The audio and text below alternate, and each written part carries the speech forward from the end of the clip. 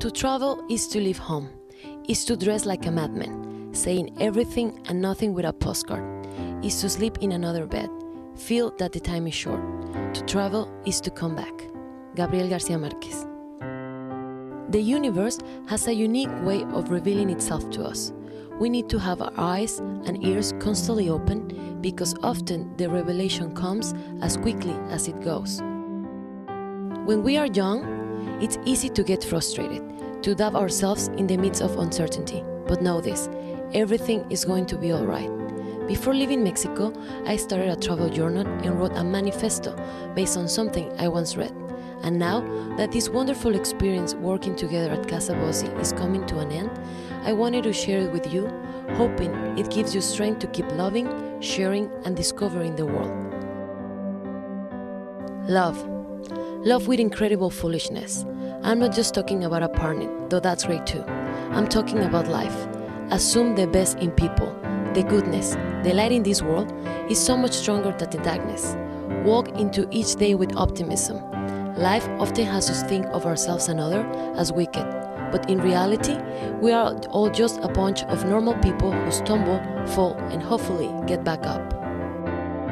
If you meet the world with a loving heart, I'm sure it's how the world would meet you in response. Travel. Say fuck you to the culture that says 2 weeks of vacation is enough time. Don't be afraid to take time off, time for yourself, because when you venture into the world, you wake up to life. It awakens your senses and invokes a deep sense of realness in your soul.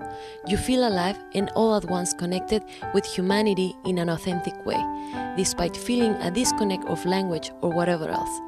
If only we all travel more, we will understand that it's not just about how similar we are as human beings. No, it's much more complex. It's also about differences, beautiful differences that hopefully light a flame of curiosity in your heart. Celebrate difference and return to similarities. We are alike where it matters, regardless the culture, the age, the political philosophies, and the religion. But it's our differences that make this world fun and difficult to live in. Seek out people who are different than you and share your unique identity with the world around you. Listen to other people's stories. Ours are societies that have survived on story. If you travel with incredible love and passion, you'll encounter stories that yearn to be told. Listen to the stories that you find and bring them back with you. Embrace the art of storytelling. There will always be places to travel, and the stories we hear and then tell shape our souls and determine what it means to love. Be as patient with yourself as you are with other people. You're still figuring stuff out, and to that I say, Hallelujah! You are full of love and you are love.